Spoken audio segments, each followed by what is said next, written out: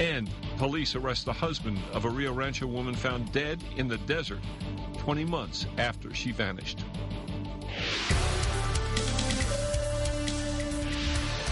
Good evening. Leo Noonan is locked up on $1 million bond tonight, 3 weeks after cowboys found what was left of his wife Angela scattered on a mesa. Police arrested him for the murder late today after another of Noonan's ex-wives gave detectives the link they were looking for. Here's News 13's Jim Winchester.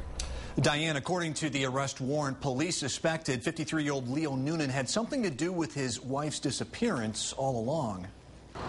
Today, they got the break they were looking for. Rio Rancho police say Leo Noonan's ex-wife informed them today that Leo Noonan confessed to her a few days ago that he killed his wife, Angela Noonan, at their home back in October 2008.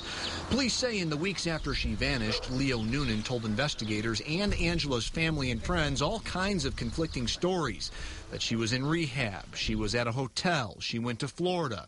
In February, police say Leo Noonan kept asking if her body had been found, and then said if he were to kill someone, he'd bury them out on the mesa at King's Ranch, but then said he'd never killed anyone. Police cadaver dogs searched the ranch but came up empty.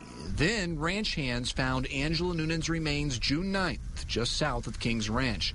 Medical investigators say she'd been killed by 3 blows to the head with a cylindrical object. Then today, his ex-wife told police that he confessed to her this week that Angela Noonan attacked him and pointed a gun at him, so he threw a hammer at her head and killed her. Based on this information and the information that we've been able to learn over the past 2 years during our investigation, we were able to get an arrest warrant and effect the arrest today. Leo Noonan's ex-wife also told police that he confessed to storing Angela's body in his garage for 6 weeks before dumping it out on the mesa.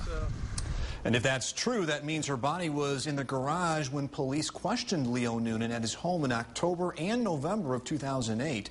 They even looked around inside the home at the time. Diane? Okay, Jim. In the arrest warrant, Angela Noonan's friends and family say she told them that she wanted to leave her husband and that he was getting increasingly violent with her.